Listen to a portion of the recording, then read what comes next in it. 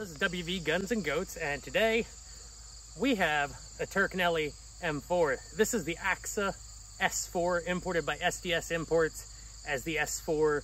I saw a video today that TFB TV put out about the Turknelli M4 clones, and well, he wasn't having very good luck with his. I haven't had issues with this one, knock on wood, because now that we're on video, we will probably choke. But I've got about 500 rounds of various loads to this shotgun. I just wanted to bring it out here tonight and to show you guys how a properly functioning Turknelli M4 will run if you get a good one.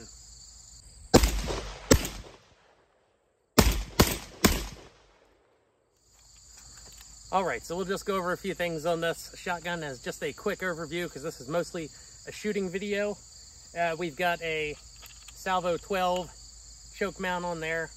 What I'm not running the Salvo 12 tonight, just so people aren't saying, well, the can was giving it extra back pressure and that's the only reason it was working. No, we're running it without the can tonight. Got a B&T rail. Normally this rail is about what I paid for this gun, but I snagged this one on Gunbroker dirt cheap. Larger charging handle. Got a Toros T4 field stock on here. And I will say, before I go into this, just to be 100% transparent with this shotgun, I have installed a Benelli M4 extractor onto this bolt, as well as a Benelli M4 recoil spring. Those are the two Benelli parts that I've put in this gun. So let's see how it runs. We've got the Black Aces Tactical double-aught buck. That is 12 gauge, 2 3/4, 1425 feet per second, 1 1/5 ounce of double-aught buck. We're gonna do 5 rounds of each of these shells today. I have an assortment of multiple shells to try in the shotgun. So let's go ahead and load it up. Lock the bolt back. Round in. We put our safety on. The bolt catch is still, the shell catch is still very, very tight in this shotgun.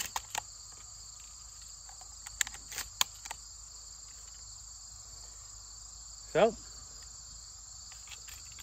Black Aces Tactical, double-aught buck.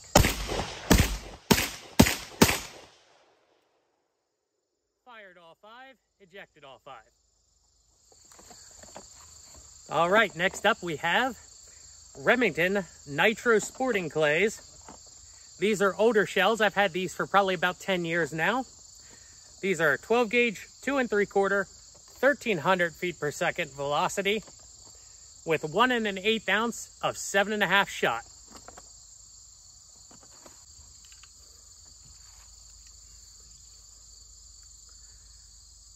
Nitro Gold. Now about that Benelli extractor, that was fairly easy to change, only requiring a small punch to drive out the pin, and then it was able to just change out for the new extractor and drive that pin back into place. 7.5 Remington Birdshot Nitro Gold.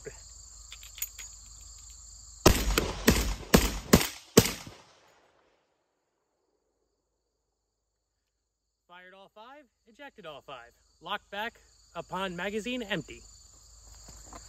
All right, guys, we're getting lower velocity, cheaper ammo. You all know this. This is the Winchester white box from Walmart.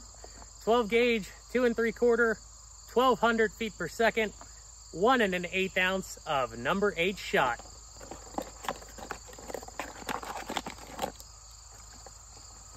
Just my preferred round because it's cheap and fun just to blast away with it.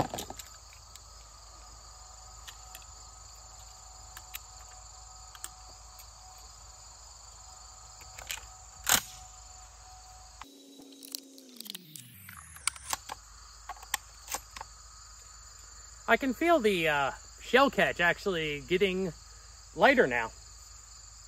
Let's go ahead and see if this runs.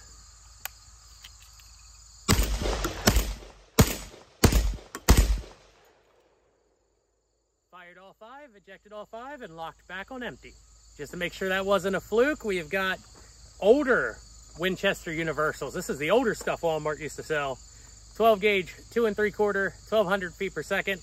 Now this is 1 1/8 ounce of 7.5 shot.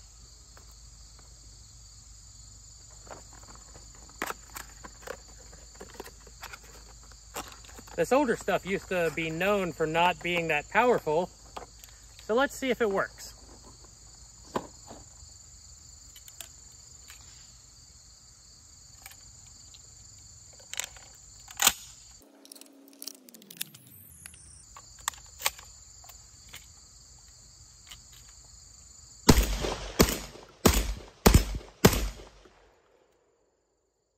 Fired all 5 rounds, locked back when empty. Guys, next we're going to get into some much lower velocity rounds.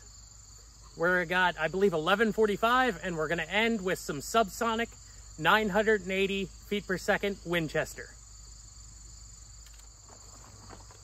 All right, guys, this is the Winchester AA, 70 years. I've seen this stuff just coming into Walmart now. This is 12 gauge, 2 3/4, 1145 feet per second. 1 1/8 ounce of number 8 shot. I have not tried this load through this shotgun, but we'll see if she keeps going.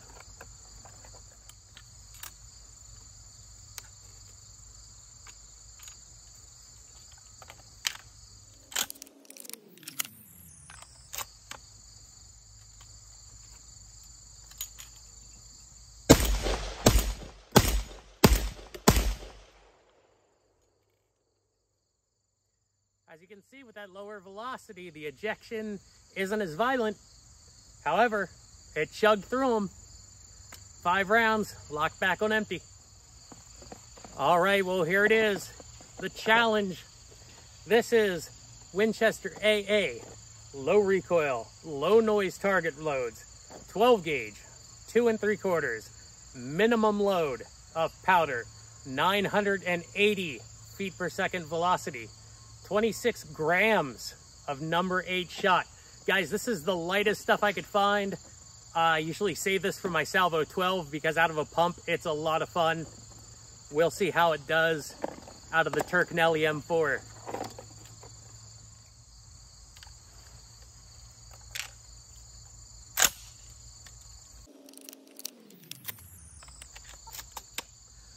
All right, here we go.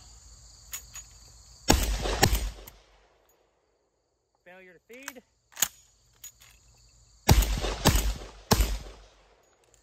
All right, so as you can see, we had 1 stoppage there with the subsonic loads. I don't know if I'd really count that as an issue because that's not something you're gonna run across very often. Those loads are made for pump action shotguns and over and unders for a trap load. They generally don't cycle semi-autos at all. But this Turkish Benelli M4 ate them up. I don't really know if I'd count that as a problem or not. Got those Winchester Universals loaded up again. Let's go ahead and try something. Away from the body. Oh, cycled that one.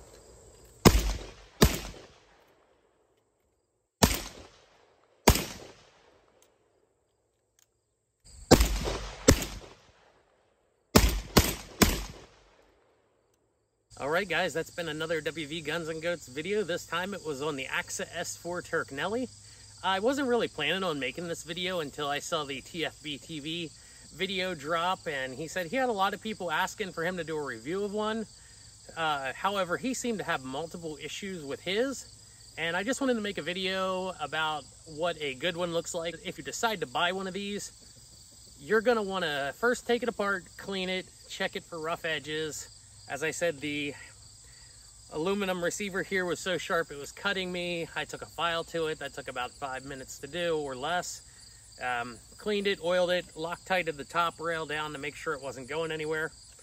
And that's the thing with these Turkish guns. You may have to tinker on them a little bit, but the Benelli M4 pattern is so easy to take apart that it wasn't a problem, unlike some of the designs coming out of Turkey where they're their own original designs that are really hard to take apart. That's one reason I stuck with this one. It's already been a proven design. It was like 400 bucks. It makes a good beat around shotgun. One of the other complaints I have about this gun is the finish. The finish is absolute garbage on it. It scratches real easy. However, I don't really care. It's just a beat around shotgun semi-auto range toy. So that's my thoughts on the Aksa S4, shooting a bunch of different loads through it as you saw in the video. I thank you guys for watching. Leave a comment and subscribe. And remember, if you're not out there having fun shooting, what are you doing?